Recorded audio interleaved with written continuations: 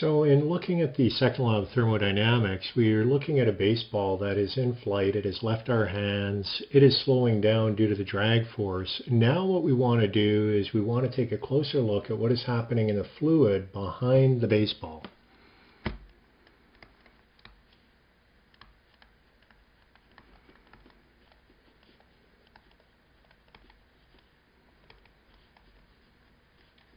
So we're looking at the fluid in the wake of the baseball.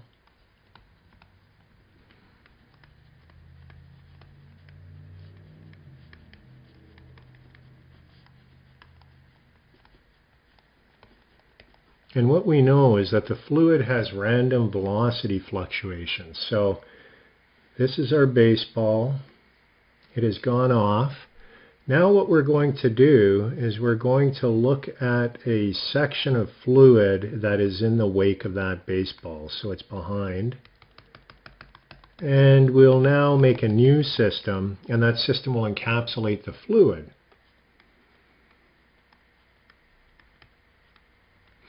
And given that we have random velocity fluctuations, if we were to put a hot wire probe or laser Doppler velocimetry or particle image velocimetry systems for measuring velocity, we would learn that the velocity here is changing as a function of position, 3 dimensions, as well as time.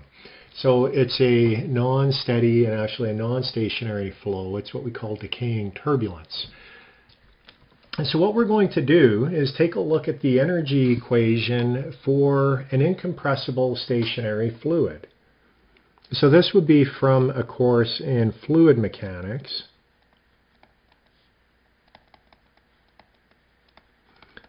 And we're just going to look at it so that we can examine the terms that are in this equation.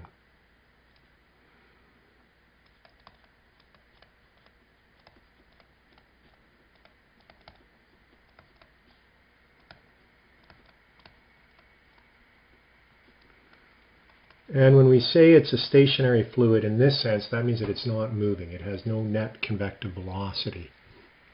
So looking at the energy equation,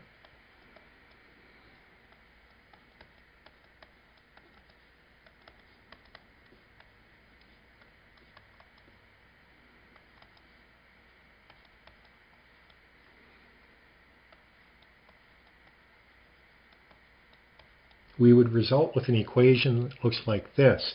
The first term here, this is the change in internal energy of the fluid.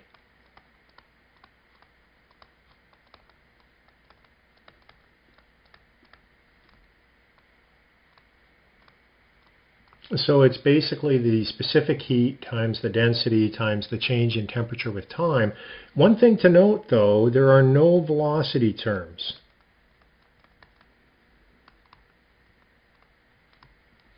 The second term that we have here, this is thermal conduction. If you remember a couple of classes ago, we talked about forms of heat transfer. We had Fourier's law there. This is a similar representation, although it's from the heat diffusion equation, but it would represent thermal conduction within the fluid.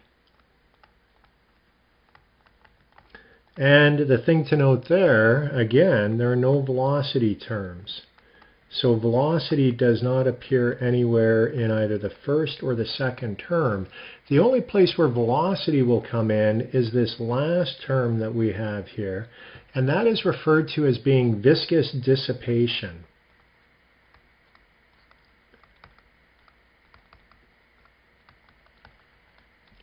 And what it is a generation term. So that means that velocity, shear within the velocity, is generating thermal energy.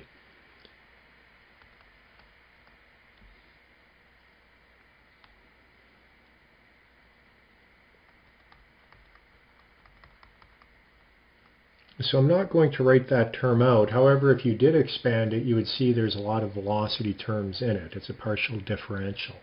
So essentially what we have is this dissipation term times the volume of our system is proportional to the drag times the velocity, which we said was equivalent to the work being done on the ball, and in this case it's the work being done on the fluid. So that is a way of looking at that. What we're going to do now, we're going to go from fluid mechanics and look at an equation that you may see in a course in heat transfer. So the above equation looks a little bit like the heat diffusion equation that you would see in the first few pages of any textbook in heat transfer that a mechanical engineer would use. And we call that the heat diffusion equation.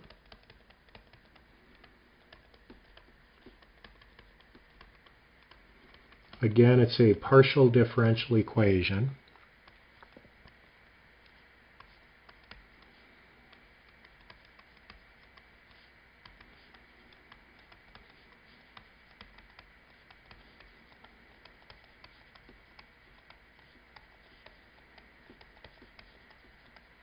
This is the Laplacian of the temperature field, plus then a heat generation term, which is the last one. So what that shows, that this first term is very similar to the first term that we had in our energy equation. The second term was the thermal conduction term. I've taken the K, the thermal conductivity, and divided on the other side. And then the last term, that is our generation term. So this here is equivalent to the term that we had earlier. It's proportional to the viscous dissipation term. So what that tells us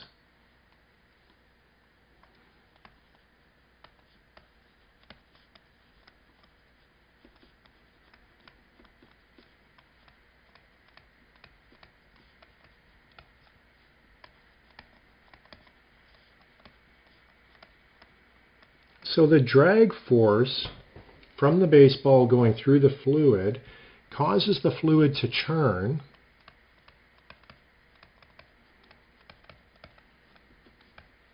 and this contributes to the viscous dissipation,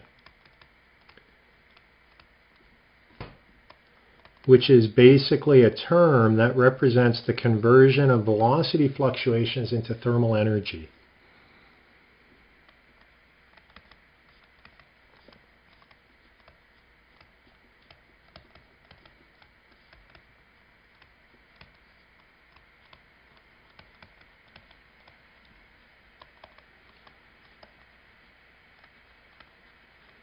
And so where does that work go ultimately? It goes into random velocity fluctuations, which then through the viscous dissipation term are converted into velocity shear and thermal energy.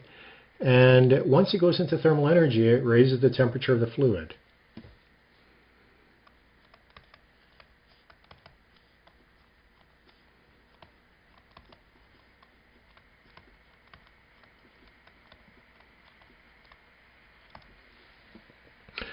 So that's interesting. It tells us that by raising, when the ball goes through, the fluid temperature behind the ball goes up.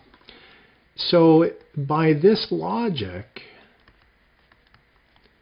what I can assume, because I have the first law that tells me that there's heat, there's work, internal energy, kinetic energy, potential energy, that's what we've used where we started.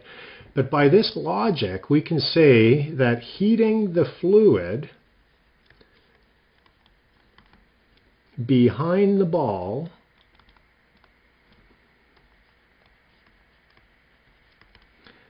so if we have a ball that's in flight moving along and somehow we are able to transfer heat into the fluid here,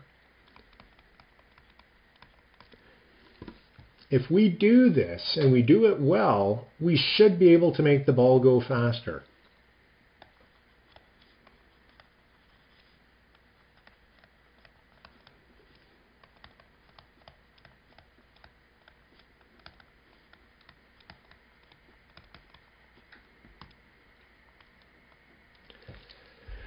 Now, we all know that that won't happen. And the reason is because energy flow does not always go the way that we want it to go. The first law, when you look at the first law, it would tell us that this logic would be perfect and would make perfect sense. However, in reality, that is not the way that nature works. So what we can say is that an increase in the random kinetic energy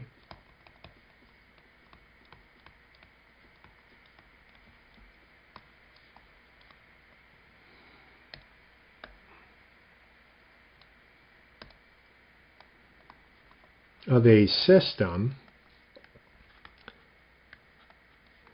does not ensure that work will be done.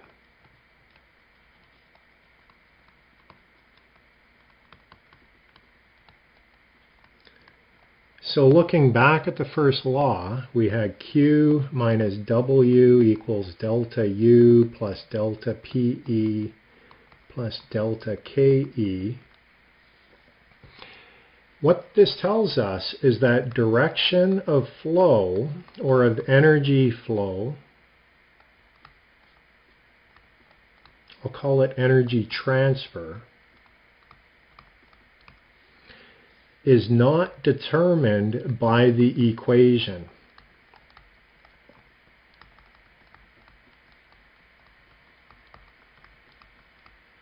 And this is an important, although somewhat subtle point. We can use the first law, but it is the second law that enables us to figure out which way the process will go. And so that's what we will now venture into, is taking a closer look at the second law.